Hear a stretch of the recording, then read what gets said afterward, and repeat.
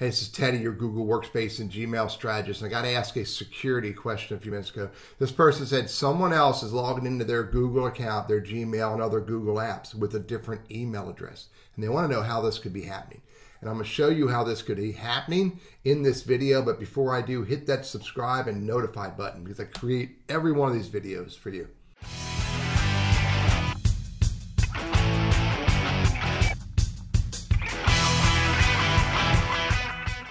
So how's this happening? I mean, when I log into my Google account, my whether it's my Gmail or my AdSense or my YouTube, I always log in on this account in the upper right-hand corner, burrisconsulting@gmail.com. Now, I typically start by logging into Gmail. That's how I start every time, and then I open my contacts, my Drive, I open my calendar, etc., etc. And then I, go to YouTube or whatever I want to go to from there. I always start at Gmail. And for me, I always use Google Chrome. I don't use Safari. I don't use, what's it called, Internet Explorer's Edge. I don't use Mozilla, even though I could. I like Mozilla as well. But this all starts right here at Gmail.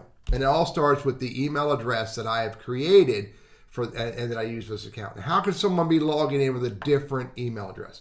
So I went and did some research, and this is what I found. And that is, there is a feature to sign in to your Google account with a different email address. And so where you could set that up is right here. Go to settings, and the way you get to settings is you go from, I start from Gmail, click on the your name right here and go to manage your Google account. And when you open up manage your Google account, you can go to personal info. And in personal info, you can come down here where it says contact information, and you can click right here, and you can see alternative email addresses. So you can add an alternative email address right here, and this would be a different, you got to validate you are who you are, and this would be another email address you can use to sign into your Google account. You can also be used to reach you in case you get locked out. So you could do that. I've not done it myself or tested it. I guess I should probably test it. Let me do one. Let's do an ad. That gave me an error message. You cannot use Gmail in an alternative email address. Boom.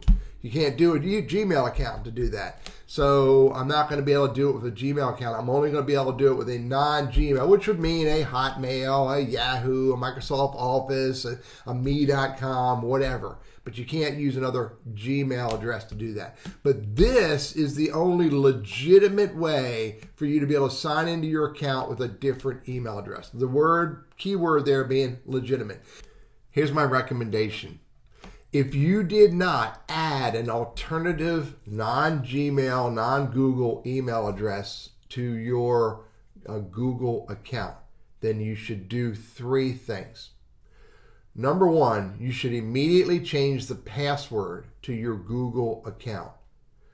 Number two, you should add two-step authentication to your Google account, which would require the use of an authenticator app or require the use of a text message to your cell phone so you can validate you are logging into your account on a new device.